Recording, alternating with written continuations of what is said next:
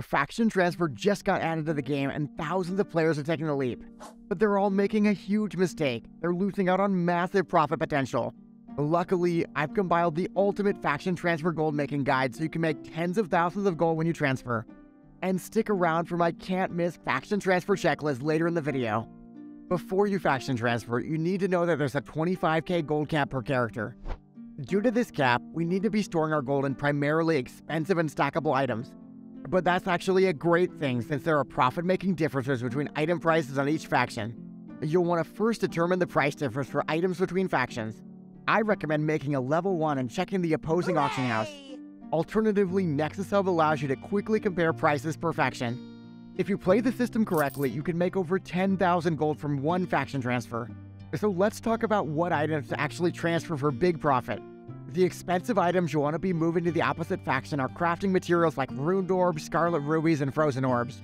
Enchanting materials are also great like abyss crystals, vellums, as well as crafted leg buffs. And don't forget those epic fishing gems from the daily either. I also plan to transfer with a few Dark Moon card greatness decks on hand since prices on servers like Grobulus vary by over 500 gold. Wait, it's important to understand the population differences between the two factions you're switching between.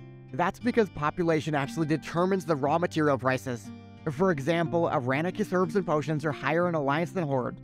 There are just less herbalists picking the herbs, less fishers fishing, and less miners mining.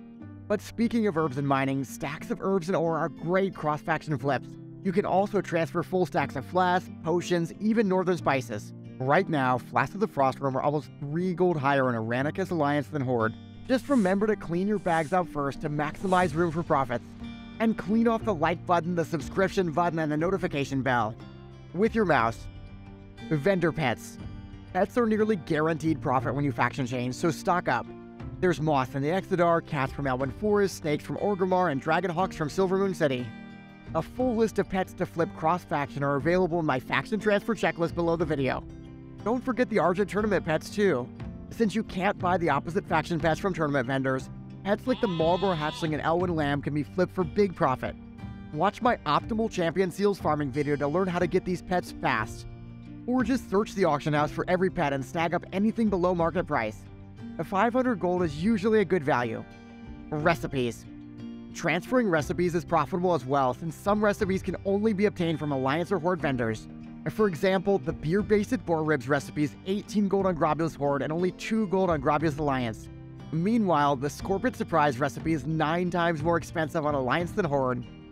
The future. If you plan to faction transfer later on when race changes get added, you should plan your strategy right now. Saving up a huge stack of gold for Crusader Orbs to transfer them to a less populated faction is printing money. And also in TOC, the new epic gems will replace Scarlet Rubies as one of the best cross-faction flips. Stocking up on Emblems of Heroism and Titanium Ore is a great idea.